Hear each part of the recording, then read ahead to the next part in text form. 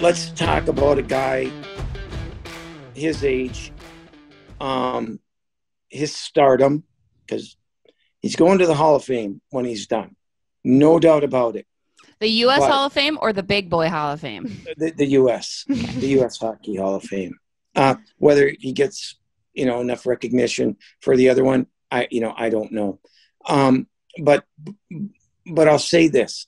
If you're a general manager of a team and you are building a team and you want to play a certain style, and that style, that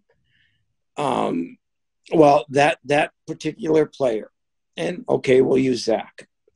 What is Zach, right? Zach was a top six forward 4 years, and deservingly so.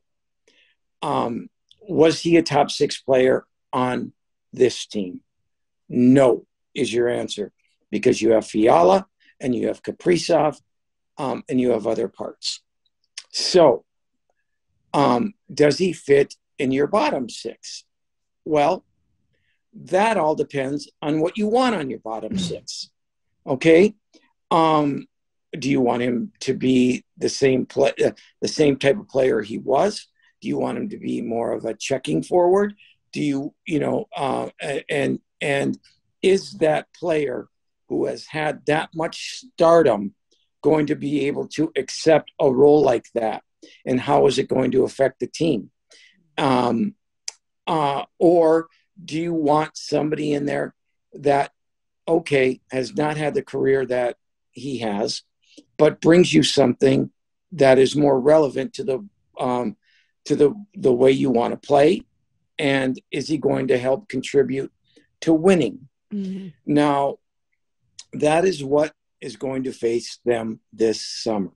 And whether they believe going forward, he is a guy that we want to have on our team to win a Stanley Cup. And it's really hard to talk about, because you're talking about a guy who has, had a wonderful career. It's unfortunate that Father Time catches up with everybody. And this organization has shown that it is there to do one thing, and that is to win a Stanley Cup, not to make the playoffs, not to get through, just get through round one. They are there to win it. And unfortunately, in this business, when it comes to owing somebody, that's out the window. It's hard to talk about. It's hard to accept. Imagine being a guy who was a superstar mm-hmm. in his day, being told that you're going to play a lesser role, mm-hmm. That you're going to play 7 to 10 minutes a night, that you are going to get the odd power play.